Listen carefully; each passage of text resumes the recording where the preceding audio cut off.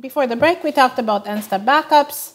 Eligibility traces let you basically do compound backups where you average these with some weights. Okay, and one particular scheme for doing this kind of weighting is this sort of exponential weighting where you have a parameter lambda and you think of all the possible n steps and now you weigh them in this particular fashion. So that's there's many different versions of how to do this, but all of them rely on this kind of exponential discounting in some form with the parameter lambda. And so the way you think about it is that you take all of your n-step returns, they're all sort of mashed together. This seems a little bit crazy, but actually has a very nice incremental implementation that I'm going to show you that gives you good complexity per update. Okay. And there's an interesting relationship with Monte Carlo and TD0. Basically, if you set this parameter lambda to 1, you get the Monte Carlo target with just a little bit of algebra. I can show that. And if you set it to 0, you get the TD0 target. So that's good. Okay, so now what does the algorithm look like? The algorithm sort of takes this kind of forward view and flips it back. Okay? And so the way you think about it is now, instead of thinking of the agent sort of sitting at a state and looking at the trajectory forward and taking all the samples from that trajectory and doing an update, you think of the agent actually sitting at the next state and where it's seen the update and sort of shouting it back, okay? So it shouts it back along all the trajectory, but the amplitude gets attenuated as the states go further and further back in time. And so the previous state gets most of the update, and then the other states get a little bit less and a little bit less and so on, but everybody gets some of this update. So that's kind of nice because it's much more like Monte Carlo. If you have one trajectory, the outcome of that trajectory gets kind of spread around everywhere, okay? And that's kind of, in some sense, making most of use of this data. At the same time, it still has this feel that the states that are closest to where the error has happened are going to get most of the blame for that error, which is a feature that can be helpful. Okay, so now what does the algorithm look like? The algorithm is going to maintain an extra set of parameters. So if you have a set of parameters for your function approximator, that's theta, you're going to have now an extra set of parameters, that's this eligibility trace, and we're going to keep updating it. And the simplest version of this algorithm is basically to say we start the eligibility trace to 0. That means nobody's eligible yet for updates. And then we're going to accumulate information in this vector, okay? And the way we do it is we always add the gradient, the new gradient, and we decay the old value by gamma lambda. Okay? Then a new gradient comes in, we add it in, we decay all the old values by gamma lambda. And the update for the value function, okay, now is going to have this eligibility trace instead of just having the gradient. Okay? So the update to the parameter vector is going to be based on the temporal difference error, but multiplied by the eligibility rather than multiplied just by the gradient, which is what we had before. So if we were to set lambda to 0, we would get exactly TD0. But if we set lambda to some other intermediate value, we're going to get this kind of propagation of gradients a little bit everywhere. Of course, lambda is a parameter, so you're going to have now yet another thing that you have to optimize, okay, that creates a trade-off. Yes? So we are going to look forward and shout backward at the same time? Yes, we always look for. Shout backward just one path or like all possible paths? Only one path, the path that has happened. Okay. Only the path that has happened. There's an interesting question of what would happen if you wanted to shout back on more than one path. And how to implement that. So there is, some people would really like to know how to do that. There's this interesting work on synthetic gradients. There's a couple papers on that are kind of in that vein. So they try to say, before actually an error has happened, they try to say, well, what do I estimate this error to be and how would it propagate backwards? but it's a very open kind of research topic right now. Okay. And so now you have a trade-off with respect to lambda rather than with respect to fixed number of steps. It looks kind of the same. Okay, you have U-shaped curves with respect to the step size parameter. You have lambda equal to 0, which is TD, performing worse than intermediate values. You have Monte Carlo on top there, performing terribly, as it usually tends to do. So eligibility traces are nice. There's actually different kinds of flavors and varieties. The book has a lot of detail on that. I'm not really going to have time to go over that today. Because I want to show you one other kind of reinforcement learning, which is quite popular right now, which is called policy gradient. Okay? And so let me sort of first try to explain this, and then I'm going to talk a little bit about what the structure of these policies might be. So the kinds of approaches that we've discussed so far are all based on estimating values. Okay? Specifically, in the control case, we estimate action values, and then we build policies from these action values. But the critical thing, the thing that we parameterize, is the action value function. Okay? Now, there are some cases in which you don't want to think about the parameterization of the value function, and instead you'd rather think about how you might parameterize the policy directly. Okay? So I'll give you an example. We did some work with Hydro-Quebec at some point for controlling power plants. Okay? So the idea was, you have weather and rain and whatever, and you have these dams, and you have to control how much water you want to let through the dam. And there's a variety of things that you're trying to optimize. On one hand, you like to make money, but on the other hand, you like to not flood the neighborhood, and you like to not kill the fish, and so on. So it's a complicated reinforcement learning problem with quite nonlinear and known dynamics, because there's weather and water inflows and things like this. But policies typically have very simple forms. Okay? You start, you open the dam, and then you stop. Okay? So policies that are implemented are all what people call linear threshold policies, right? When you have water level above a certain threshold, you open linearly, and then at some point you stop. Okay? The value function is murder, because value function has to depend on all kinds of things that vary in complicated ways, and we don't have very much data to estimate it. The policies are very simple. And that's actually often the case in complicated continuous control problems, right? Robotics is the same thing. People have certain types of controllers that they can code on the robot.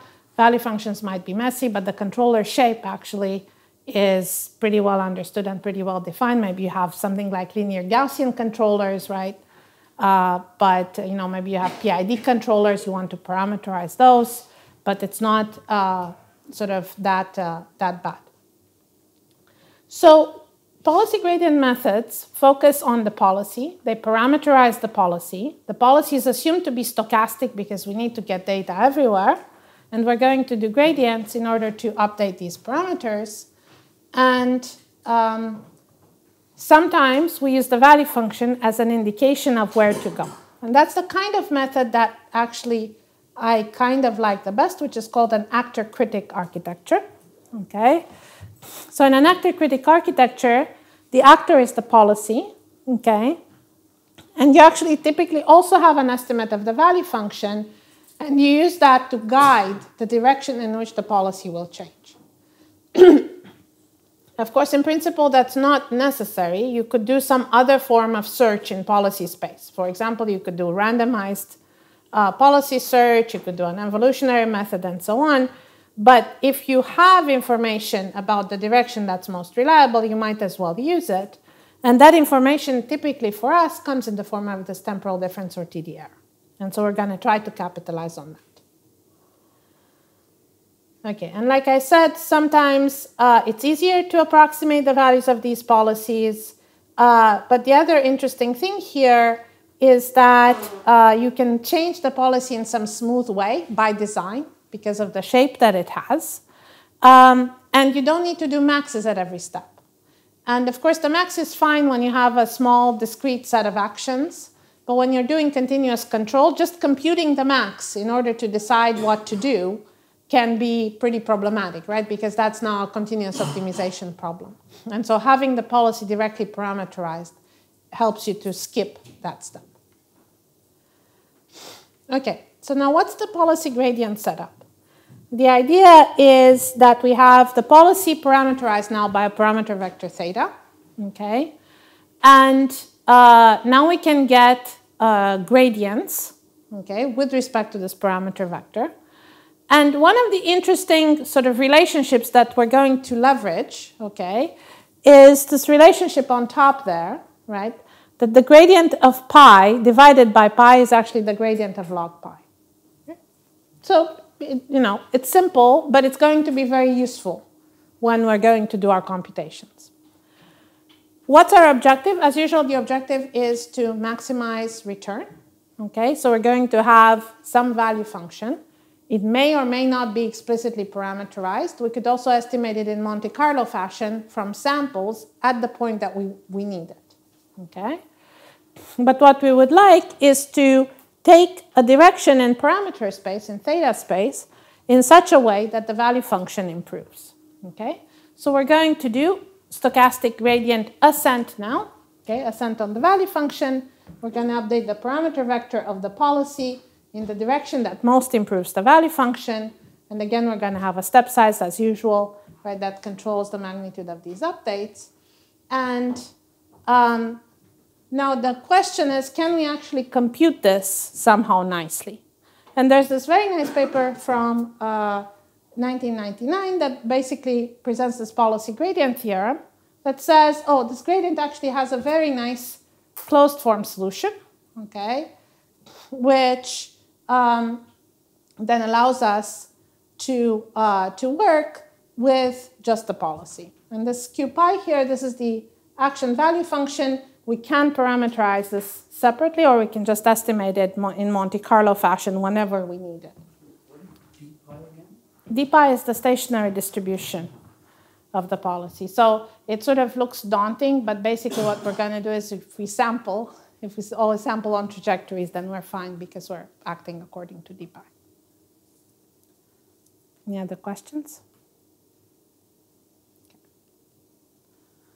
Okay, so there's a proof here. I'm not sure if I want to go through all of this, okay? There's two main ideas to this proof, okay? One idea is we use gradients, okay? And so we just do the algebra with respect to the gradients. And then the second idea is that we're going to have a gradient of the value function that we're just going to unroll, okay? And when we're unrolling it, the result just falls out. So there's not, it looks a little bit hairy, but it's just algebra basically, and this idea of unrolling forward the value function using the Bellman equation. Okay, so now how do we actually use this? Well, one way to use it is to not estimate the value function and just use Monte Carlo. And in this case, we're going to use full Monte Carlo returns as a proxy for the value of the policy, right? So GT is the target from a full Monte Carlo return. And so we end up here with this formula that basically says we're going to move the policy parameters in the direction indicated by the Monte Carlo return. And then here, you notice you have this sort of gradient of log pi. Okay? It's a very easy algorithm to implement. Supervised learning people love it. Reinforcement learning people hate it because you have no value function. Okay? You just have these Monte Carlo samples and it has horrible variance. Okay? But sometimes it saves you from having to parameterize the value function separately. Now, because it has horrible variance, you usually want to do something to reduce that variance. And for that, we often borrow tricks from statistics. Okay? In particular, we use baselines. Okay? And the basic idea, okay, if you inspect this formula up here, okay, you see that you have this q pi estimate, but if you stuck in there anything that's constant with respect to the actions and only depends on the state, when you take the gradient of that will be 0. Okay? So you won't perturb the value of the gradient in any way, but you might affect the variance, right? So for example, if you recentered your Q values so that they're mean 0, right?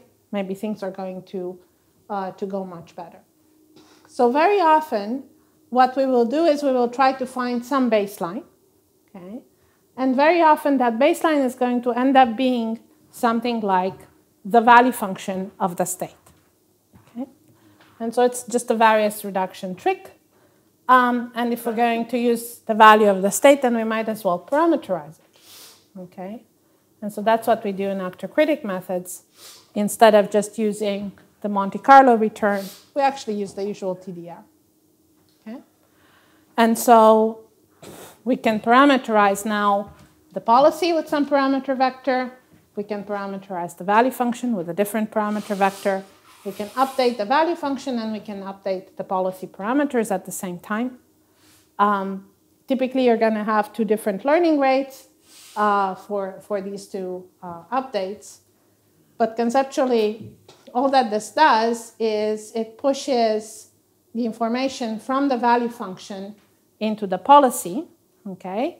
And so if you have a good estimate for the value function, or at least an estimate that sort of more reliably indicates the direction of the gradient, that's going to help the policy do better. So I wanted to show you an example of this based on an algorithm that's actually quite popular right now, called the DDPG. Let me see if I can get this to play bigger. Okay. So DDPG is a form of policy gradient algorithm, okay?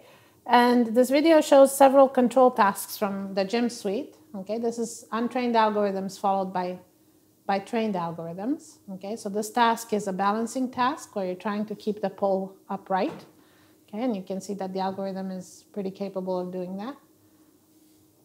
This is a sort of a cheetah domain, where this poor cheetah is trying to move, but at the beginning doesn't know anything. Once it's trained, it happily hops along, okay? And so this is a case where you have actually an action vector, okay, that's pretty high dimensional. And this is a hopper that's supposed to sort of be hopping, and at the beginning it just kind of falls over, and again at the end we're doing pretty well. So these algorithms can do quite well on sort of complicated control problems that people care about. Now, there's still a question remaining as to what, in fact, is a good structure for these policies. And so what I want to do in the remainder of this time is to tell you about one specific way of structuring the policy space, which I think is actually pretty interesting, perhaps from multiple points of view. And that is the use of temporal abstraction. Let me sort of back up one step, okay, and think about what we've done so far, right? So reinforcement learning, you have policies, and the policies are interesting, and they can be learned, and so on. But they're not like the kind of things that people do, okay? People take actions and reason at multiple time scales. And even when we do very simple things, like, you know, making dinner or planning a trip or something like this, there's many different levels of abstraction at which stuff goes on very seamlessly, right? So if you're planning a dinner party, you're thinking in terms of what kind of recipe and who do you invite and so on. And your muscles know how to stir and, you know, pour things and do all this kind of stuff. And you can also do sort of medium level things while you're cooking. You can keep track of time and make sure stuff doesn't burn and so on. And all of that goes on in parallel, and it's very much integrated. But in our agents, we have some fixed time scale that comes with the MDP. Somebody hands that to you, and then you say, okay, every time you take an action. That seems very limiting, okay? And it does mean that the policies have to do a lot of work, right, to figure out all these kinds of complications. Now, you know, if you take a step back and you think about programming and programming computers, okay, what we do in reinforcement learning is a little bit equivalent to programming in assembly language. Okay, you have a toolkit of instructions, they're micro, okay, and now you can write any kind of program you want, but it's going to take you forever, and it's hard to debug, and it's prone to errors, okay? So what do we do in programming languages? Well, we make languages and we make libraries, okay? And then you write subroutines and you can call them, you write functions and you can call them. And that means your overall program is much easier to write. And so we're going to try to do the same kind of thing here, okay, with temporal abstraction. And I'm going to sort of describe the framework first and then give you a little bit the context. So the framework that I'm going to talk about is what's called the options framework. And the idea is to build chunks of behavior that are a little bit like behavioral programs that start and stop and encapsulate some behavior together with knowledge about how we model that behavior. Okay? And so a typical example would be something like a controller in robotics. If you have a robot, you want to say, you know, go to the wall, you might write a controller that says, let me read the sensor. If there's nothing in front, we're just going to move the robot in front until the sensor bumps. When it bumps, we stop the behavior, right? And so an option has 3 components, sort of equivalent to this example. You have an initiation set. That means where can I start the behavior? It has an internal policy, which means how do we execute? What do we do at that time? And it has a termination condition. And in the internal policy, it's possible to call some other behavior. Okay? Just like in a program, it's possible that you make a call to some other function, which calls some other function, and so on. So we allow for that. The internal policy, one way you can think about it is that it only calls primitive actions, but there's, again, nothing sort of preventing you from calling other things. The termination condition, we think of it as a stochastic termination condition, because otherwise, you know, given the uncertainty in the environment, it would be hard to make the math work. Okay? And so you think of this beta of S as a probability of terminating at any particular state. So now we're going to, so there's actually a sort of a rich literature in temporal abstraction. There's first of all a rich literature in classical AI that talks about planning with macro actions and so on. There's also rich literature in sort of traditional control methods, especially in hybrid control, that uses this kind of view of having layers of controllers. But even in reinforcement learning, there's been lots of work that's been done. So options is one particular framework that's perhaps the closest to the heart of reinforcement learning. But there's other ways of sort of formulating this type of knowledge and this type of behavior. Okay, so we're going to think of these options essentially as behavioral programs. And the typical way that we will think about the execution model is call and return. So call and return means that you have this library now of subroutines that we call options. Whenever one of them can apply, it could be called by the policy over options. So pi omega is going to be the policy over options. That's the overall program.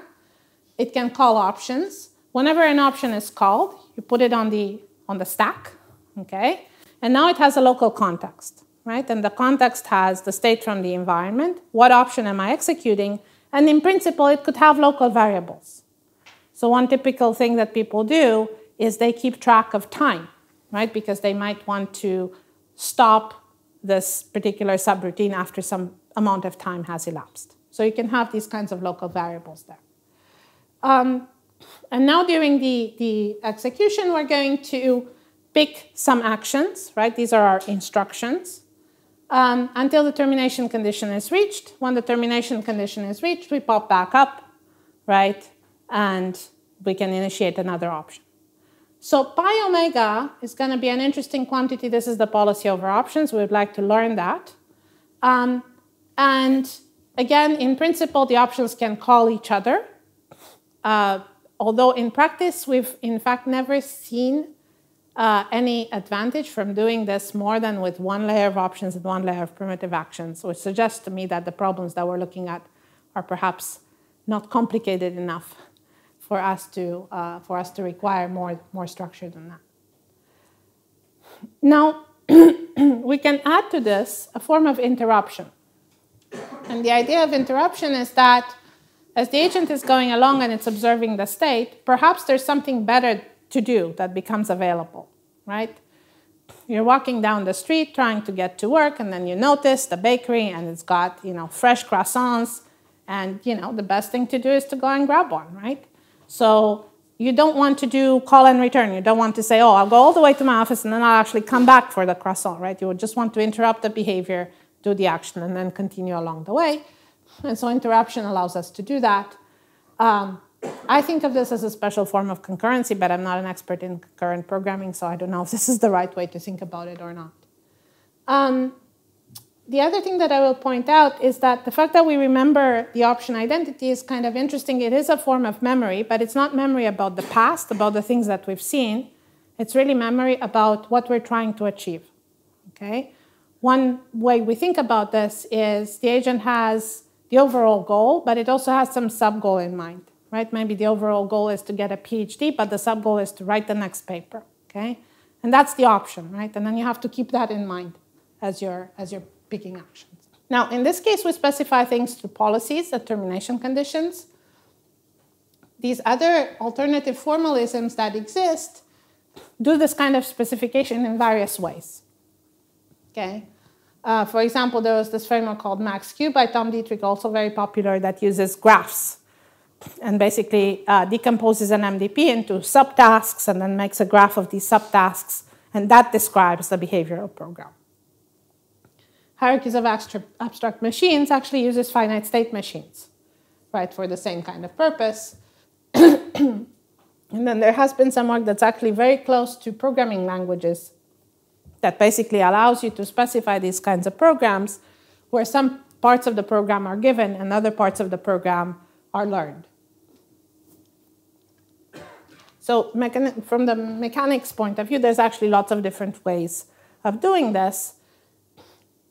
But the theory actually is all kind of the same. And interestingly, the theory really relies on models. Okay? So what I described to you, initiation set, policy, termination condition, is about how you execute things, right? It's sort of the syntax. But it's interesting to think about what's the semantics. And in reinforcement learning, really the semantics is given by what a particular action achieves, right? What's the model? Well, how much reward does it get? And what's the distribution of states that we can see at the end? And so here we need the same kinds of quantities. We need to keep track of them. So for each option, we're going to have an expected reward, right? Which is the return during the option execution.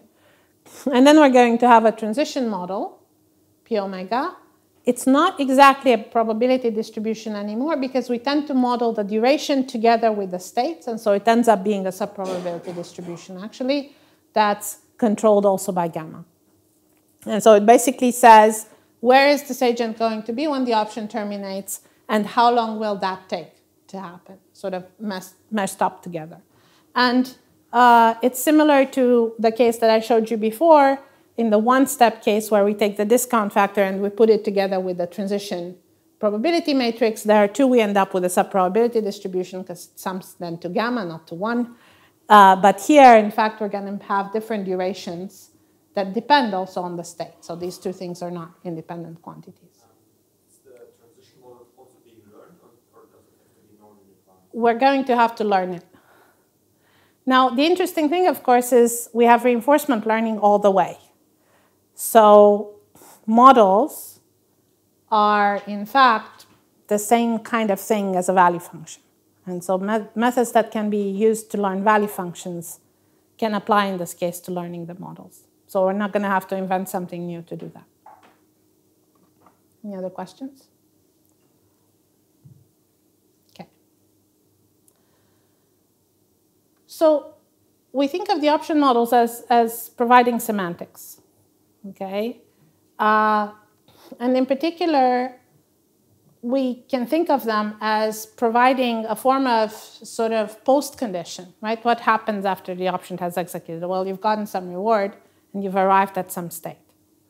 And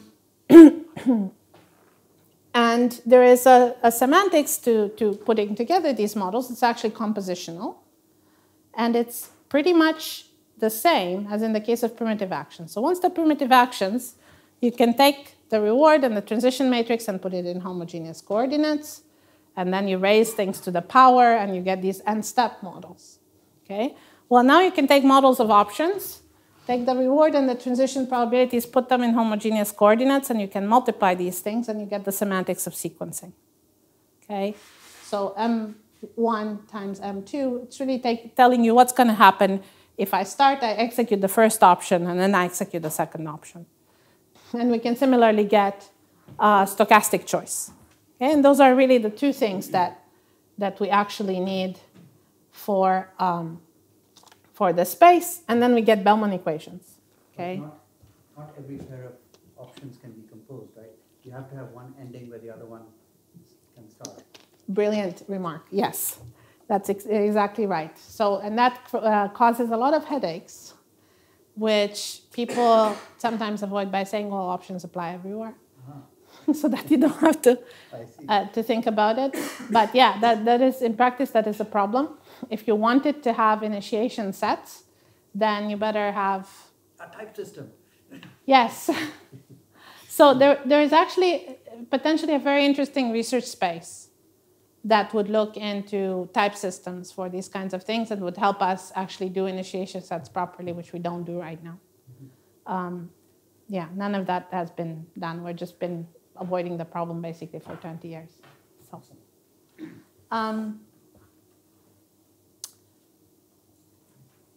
there's been actually a very nice paper from David Silver and Kamil Chilsek that does this kind of thing where they rewrite the model in homogeneous coordinates, and then they do towers of Hanoi. Of course, towers of Hanoi is a problem where you know the model exactly, and so now you can just do compositions, and out of those compositions emerge solutions to very large towers of Hanoi problems.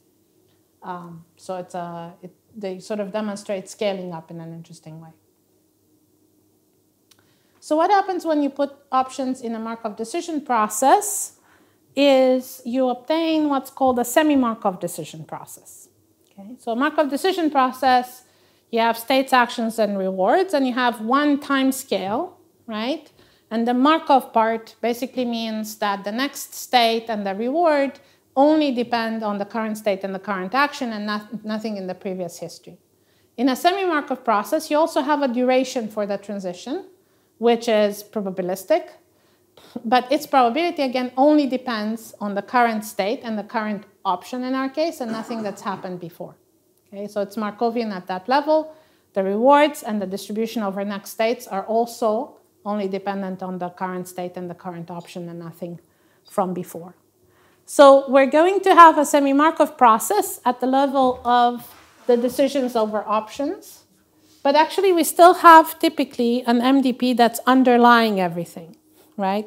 And in principle, we could actually have many layers. We could have an MDP with several layers of semi-MDPs on top.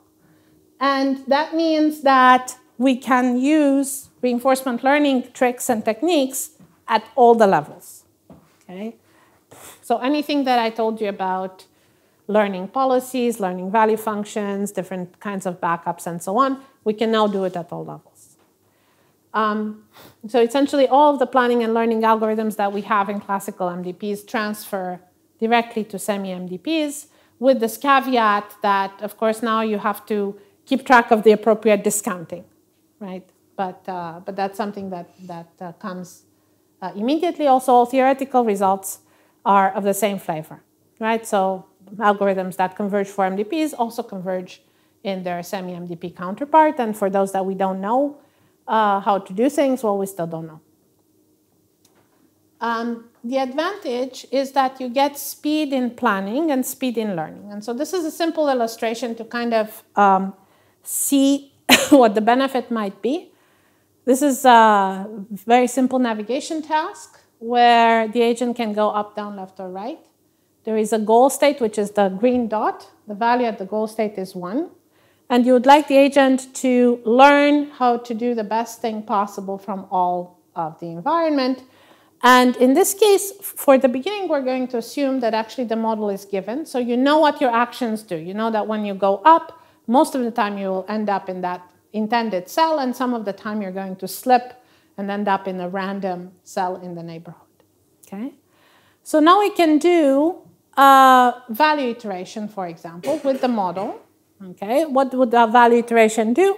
Well, it propagates the reward from the goal back towards the other states. Okay, and so it's the top row over there. You start with just the value at the goal. In the first iteration, the two states that are next to the goal get some value, and then in the next iteration, the states that are 2 steps away from the goal get some value, and so on. And so the values are going to slowly, slowly propagate all along the environment. Okay. Now, you can see that this is going to be slow, especially if the environment is very big. Okay, and this goes back to one of the points that I made at the beginning in terms of curse of dimensionality. If you have very sparse information, right, and if you're doing one-step backups, like dynamic programming does, it takes forever for that information to propagate. Now, we could do something like 10-step backups, right? What would that mean? We would take the model, raise it to the 10th power, right? Now it was a sparse matrix. It's going to become a bit of a denser matrix, right? And then information would propagate faster. Okay? Options achieve the same kind of net effect, but by using a model that corresponds to the option. Okay? So in this case, we've given the agent, to begin with, some options that take it to hallway states, these states that are in between the rooms. We've learned those ahead of time. Okay? And if you have one of these models, if you have a goal state here, in one step of value iteration, you propagate the values to both of these neighboring rooms because the model lets you do that. Okay? And then in the next step of value iteration, you now have estimates everywhere. They're not correct yet, right? Because still the iterations have to go. Your values are going to wiggle. But the value propagates very, very quickly, much more efficiently. How do I think of this in the context of, let's say, using an n-step model versus using something like this? Well, in an n-step model, you're essentially iterating the same action over and over again, right? Whereas here, we're iterating based on these policies that can be more informed.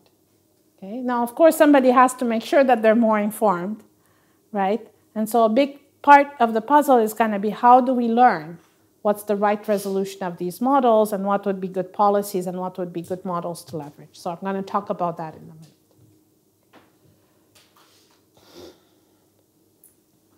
minute. So we're going to do planning with option models just like planning with primitives. We can learn these models using temporal difference style methods because really there's MDPs all the way down. And we can get some advantage. This is just to show you what TD looks like at the semi-Markov decision process level, right? It looks just the same as the previous TD algorithm, except in the previous n-step TDs, we had a fixed n here, okay? And now the n is a random variable. Instead of having a little n, I have a big NT. It's a random variable that depends on the option that I've chosen, okay? But other than that, all of these algorithms are going to look all the same. And we can do Q-learning, we can do SARSA with options, we can do all these things in more or less the same way. Now, how are we going to learn the reward options for the reward option models? Well, the reward is actually a value function itself, okay? It basically says we'll take the option will choose primitive actions. Those primitive actions have some reward. And then when we arrive at the next state, first of all, we decide whether to continue or not. Okay? If we continue, with probability 1 minus beta, we continue, then we're going to get the next reward. Okay? And so it looks just like before, except instead of just having this discount from the environment, you have further discount because you might have decided to terminate. Okay? But these quantities would be known for any option. Excuse me. And so we can learn the models, again, in the same way that we've always done. We can also use Q-value learning. So all of these things we can just generalize. It's not really nothing too interesting there. The more interesting bit that I want to tell you about and sort of where the current research frontier is is where do these options come from? Okay? And that's a complicated question, right? I mean, when you're writing code, let's say, how do you decide that something should be put in a library? Well, there's some heuristics that you use, right? Maybe you think that this is going to have to be reused later, right? Or maybe it was just so complicated to write, or you're so proud of it that you just want everybody to see it, and so you put it in a library. Okay, but there's not one clear-cut answer. And we would like to have a clear-cut answer because we would like these to be built automatically from data. And so we think of this as what people sometimes call a representation discovery problem. We want to find out what are the right timescales at which we want to act and model the environment. Now, traditionally, people have had some somewhat heuristic approaches that are all, in some sense, inspired by this idea of navigating through hallways and rooms and doors. Okay?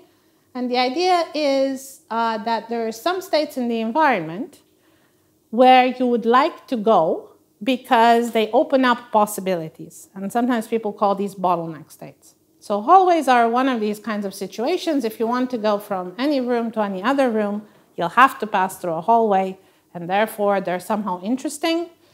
And you can also detect them by looking at the data distribution because they choke trajectories, right?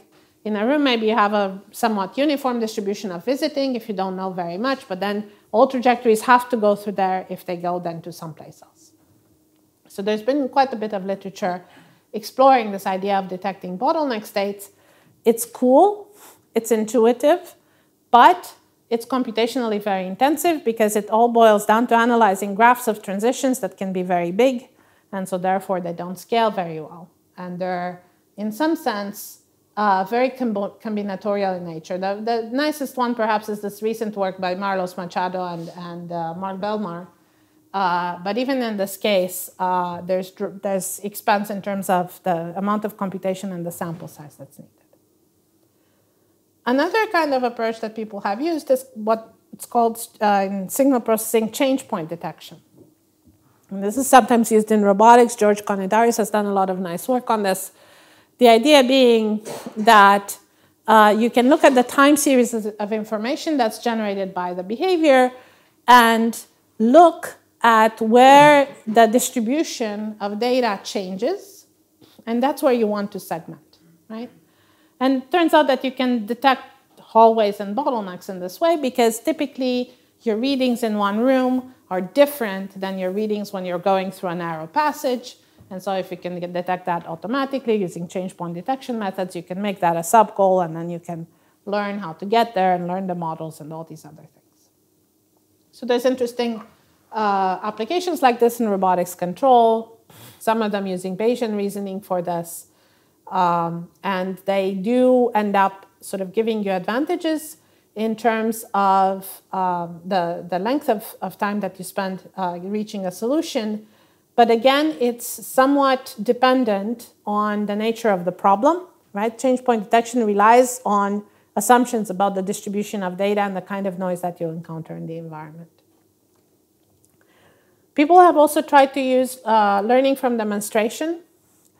So that means there's a person that's demonstrating some trajectories, and then you know that they're going to use this kind of layered reasoning. Can you actually figure out what's in their head? Right, so we can posit a latent variable model for what they're thinking about and try to infer those latent variables. Works to some extent. There's been some interesting applications in robotics and in some game playing that are of this flavor. What we have decided to do, actually, is take simpler approaches and more directed approaches. So I'll tell you two different things. The first one is an approach that sometimes people call generate and test. That means let's just sprinkle some options at random and then use them. And we're going to figure out which ones are useful and which ones are not. And the easiest way to do this is basically to think of sprinkling sub-goal states in the environment at random. Sometimes people call these landmarks. And then we're going to, so I'll show you an illustration of this. This is a little navigation task here. And we've put in some random positions in this environment, okay, which are the centers of these ellipses. And we're going to assume that we actually, from within one of these circles, we can reach the center fairly reliably. Okay? So we have some kind of rough planner, maybe a deterministic relaxation of the original problem in order to solve each of these things. So you can think of these things as like little lily pads. So the agent now can figure out how to jump from lily pad to lily pad rather than trying to work in primitive space. And you can, of course, see that this is by no means optimal because we just sprinkled them around randomly. So there's some areas where we have none, and there's some other areas where we have too many, right? But it's very fast to generate. And then, in principle, you could look at them and see which ones are used, and the ones that are not used, you could weed them out, right, and just keep the ones that are useful. We actually don't do that in this specific algorithm, but one could. So this is just comparing what happens when we do value iteration with just primitive actions versus value iteration also using these landmarks, okay?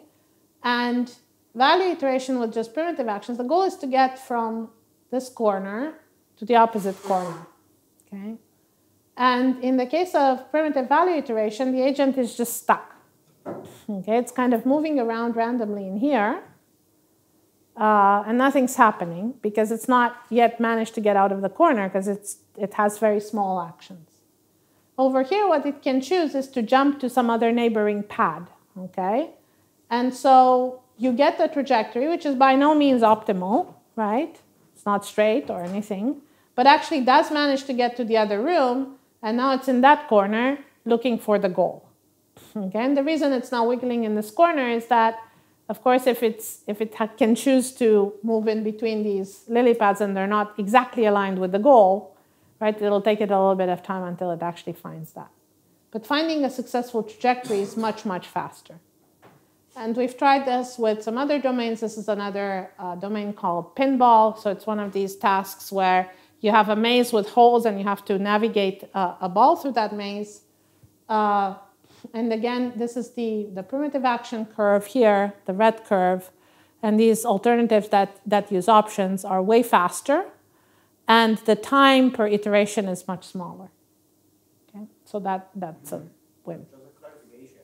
Once you find the path to the goal, because the granularity is more coarse, will this, when you will deploy the agent, how do you map this to the actions of the agent?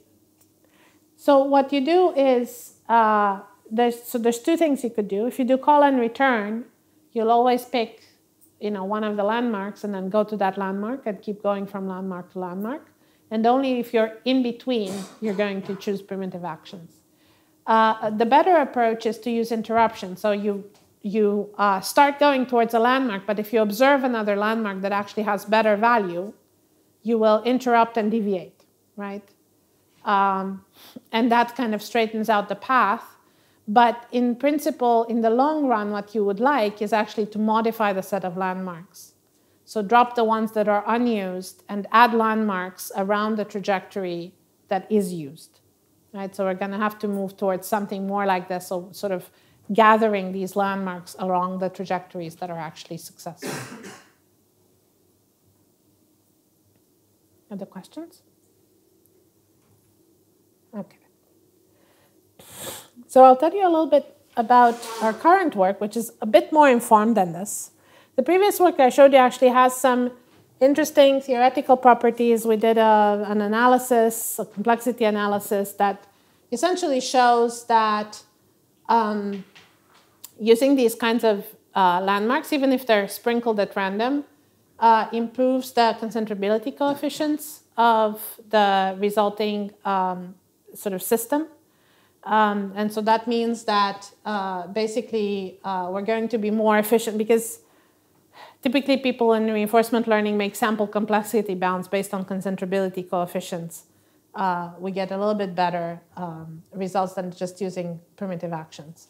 But this was just a beginning kind of analysis. So again, there's a lot of room for improving on these results. The bounds are not as tight as they could be.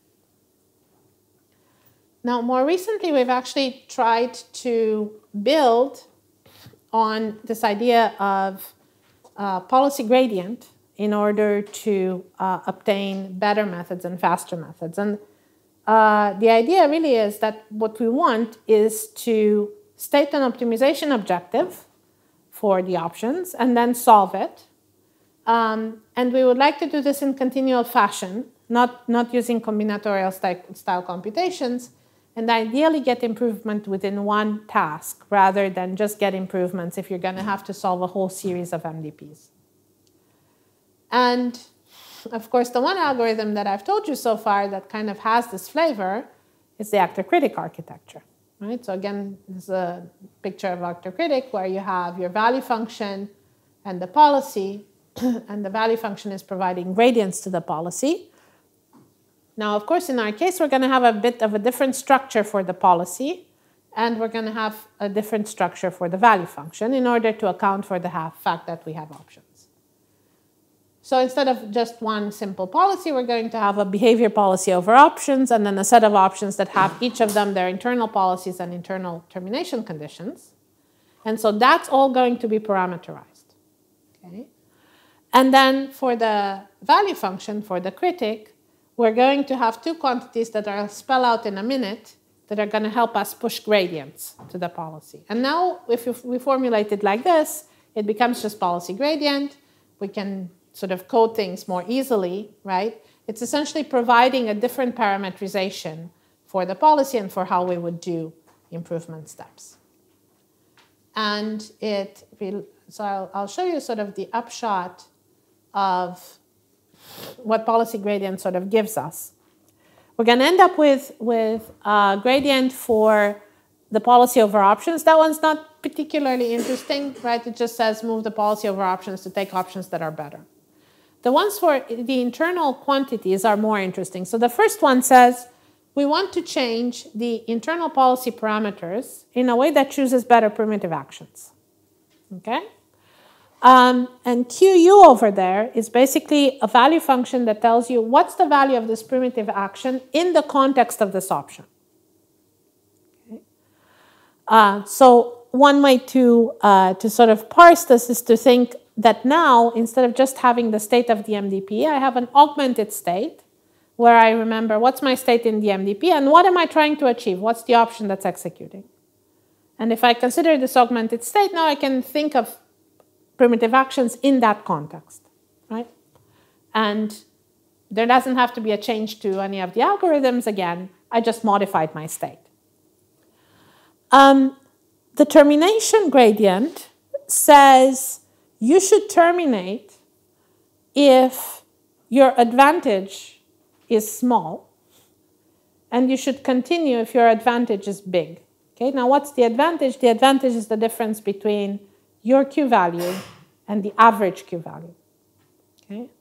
So if you are really good, you should keep going, right? And if you're not that good, right, particularly if you're not better than average, then you should just stop and let somebody else take over, right? That kind of makes sense. So now, because this is like purely a gradient-based algorithm, we can take it and put it on top of a deep net. This is now the usual Atari DQN-style deep net that I know Hado mentioned. And we can use it either with DQN or asynchronous actor critic or any of these frameworks that people find appealing. And the only thing that we need to say is how many options we want the algorithm to learn. Then it's going to learn that many options. And this is a set of results obtained in Atari games. What we're looking at here, these red lines, okay, flat red lines, are the previous best performance. And then the green lines are option critic. And this was, in fact, the first time that we've observed an algorithm that learns the representation getting to the same or a better point than algorithms that just try to do flat things. Now, this is a harder task, right? Because you have to learn the options and you have to learn how to choose over them at the same time. And so it's actually quite nice if we can get this kind of result and this kind of improvement. The other interesting things is we tried to use this in transfer learning. So transfer learning means you have a task and then the task changes, and you want to know how quickly your algorithm adapts to that change. So this is the room's environment. We have an initial position of the goal state, and then after 1,000 episodes, we move the goal state in any one of these red squares in this room. Okay? And so what you see is, so here we're comparing option critic with different numbers of options, as well as actor critic and SARSA. Okay? And of course, at the beginning, everybody can learn with the first goal position how to do things. So these are all the curves going down here. And then we move the goal. Okay, so you see this big spike, because now everybody's lost. They don't know where the goal is anymore. They have to find it again. Okay. But then what you see is that these option critic versions are all much, much faster in finding the goal and then propagating the information from that goal compared to actor critic and SARSA, which are over here. So we're getting essentially an advantage when the task changes. There's a sort of robustness to modifications of the task. So this is kind of nice. There is, however, one caveat, which is that in the long run, if you let the algorithm keep going, it will dissolve the options and go back to primitive actions. And there's a reason for that. We know that the optimal policy is fully representable with primitive actions, and so that's, in some sense, what you would expect to see if the only thing that you're trying to do is to optimize return on a single task. Okay? And so we tried to think of how to prevent this from happening, right? Because if your intuition is that you should have this as a toolkit, right, a set of options that kind of persists over time, then you would like them to not disappear. And the intuition that we came up with, and this is sort of recent work that's been published in AAAI this year, is that we would like to regularize based on what people call the deliberation cost, right? So if you imagine, a living being or an animal or something like this having to make a decision, okay, making decisions is hard because you have to evaluate all these choices and your estimates are noisy and you don't really know what the choices are like and so on. Like if you consider, decisions like going to grad school versus going to industry and making lots of money, right? It's a hard decision to make. But executing something is actually pretty cheap, right? Once you've settled on something, now it's just like you do it. And so the idea was to somehow model this deliberation cost and penalize the algorithm if it's trying to think too much and make too many decisions. And so the idea here is that we're going to, every time that the algorithm has to switch its option, okay, on these like little red links, we're going to penalize it for that switch, assuming that evaluating those options is somehow more expensive than just executing policies. Again, this is an assumption, okay? It has some biological motivation. It's an assumption that we can actually translate very easily into math because it turns out that these deliberation costs are just additive, so you can just consider that there's an extra value function that tells you how much it costs you to deliberate. And so it doesn't pollute in any way. The original value function on the environment is just something that you put on top. And so then the objective becomes a regularized objective that says you should maximize your reward, but also with reasonable effort, right? And so you're only willing to spend so much energy actually thinking about the problem. And you can actually pretty easily show that what this translates to is basically requiring the advantage to have at least a minimum margin before you switch to a different option, right? So that makes some amount of sense also from the point of view of this whole literature on max margin types of algorithms. So now we sort of looked at the effect of this on these Atari games. And we have two kinds of graphs here. On this side, towards me, we have training curves for algorithms. Yellow is always no regularization, and red is always the most regularization. And what you see is that typically these regularized algorithms have better performance, although not always, right? In asterisks, they don't seem to have an advantage. The other thing that we looked at, though, is the termination rate, right? Because the purpose of introducing these was to prevent these options from dissolving into primitive actions. And so we're looking here at the log termination rate, and what you see is that yellow, no regularization, ends up always terminating, whereas these other things actually lengthen the options quite a bit. And so that effect is actually realized. The options now persist for a longer period of time. The other thing that we noticed was that there is some interesting qualitative behavior. So this is a game called Amidar. It's one of the Atari suite. And here you have an agent that kind of runs around. There's some enemies here. You have to avoid the enemies.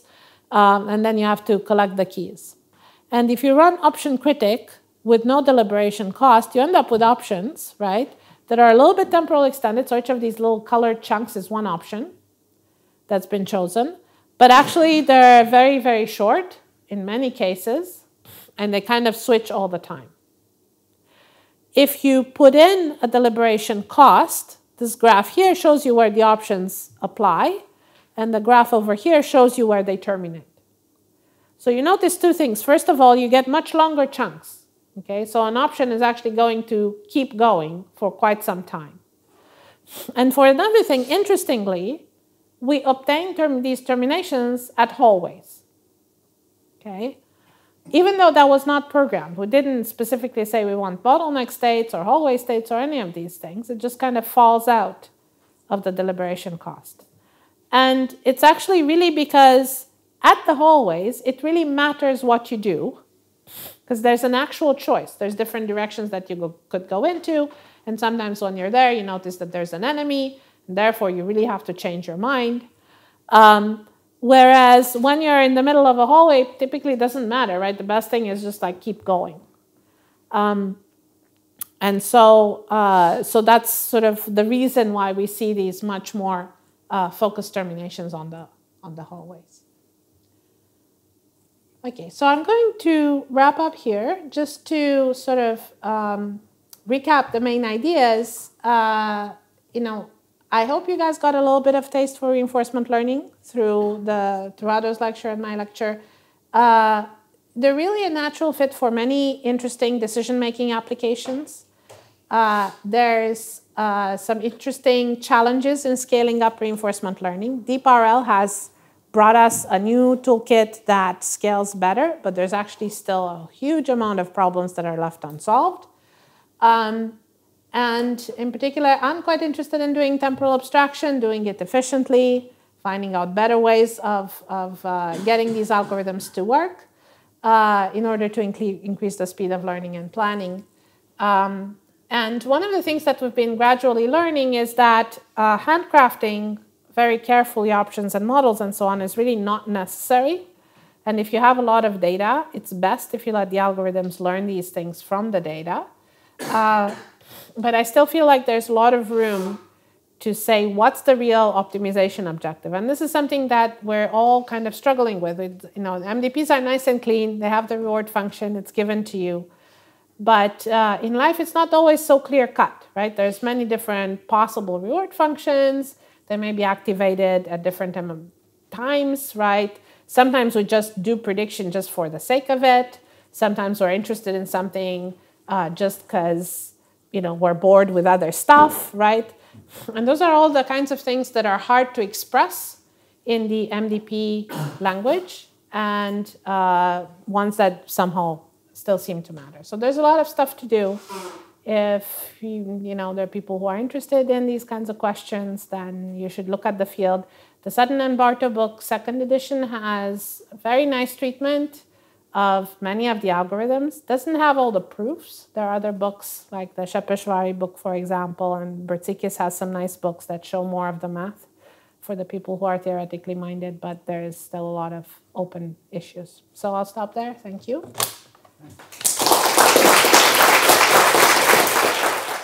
Because in this environment, we could have put them regularly, but in other environments we may not know how. So for example, one of the tasks that we did was an inventory control task, where it was clear what it meant to put inventory sort of landmarks randomly. But doing things on the regular grid is sort of known to be suboptimal, right? Because usually in inventory control, you want sort of finer resolution around the boundary and then larger resolution away. And so then, then you're sort of putting in more knowledge if you want to do things effectively. So there's this interesting trade-off in machine learning where people try to avoid putting in special knowledge about the task as much as possible. It's sort of like, it's the way we do things.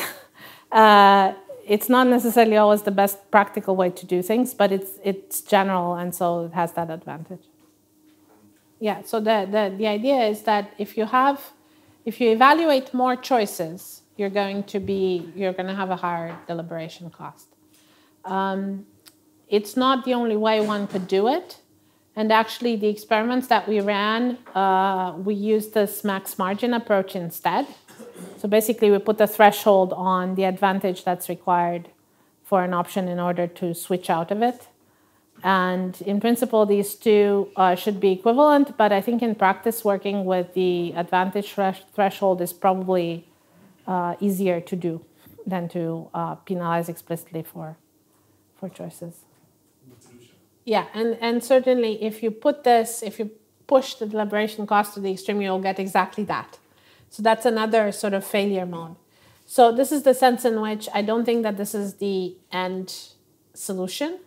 And there's probably going to be another further refinement that's needed to this framework. And specifically, there's this question of whether we really want to look at the single MDP setup or whether we want to look at the transfer learning setup, right? If you look at the transfer learning setup, then it becomes much more natural to think that you're going to need to have many options because, you don't know what task is going to appear next. And if you have a good repertoire, right, then you're going to be good. It's sort of the equivalent of saying, if I've only solved this problem once, I'll just write the program and be done with it, right?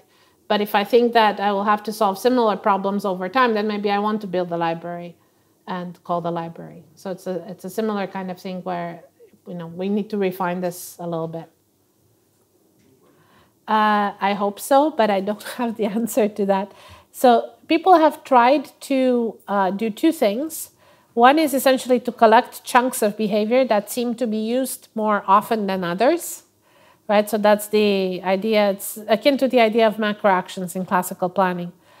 If you observe a certain sub-policy that's being used in multiple tasks, then maybe you'll just cache it in. But that requires already solving multiple tasks in order to observe that something is useful. And then there's been some approaches that try to look at the structure of policies that emerges in transfer learning or imitation learning and essentially try to infer these kinds of latents. And then the latents can be used to generate behavior in a new context.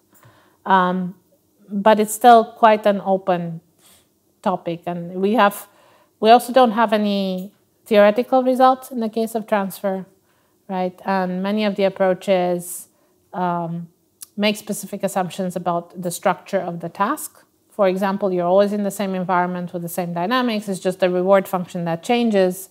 Then we can do more things, right? But we'd like to have a more general approach.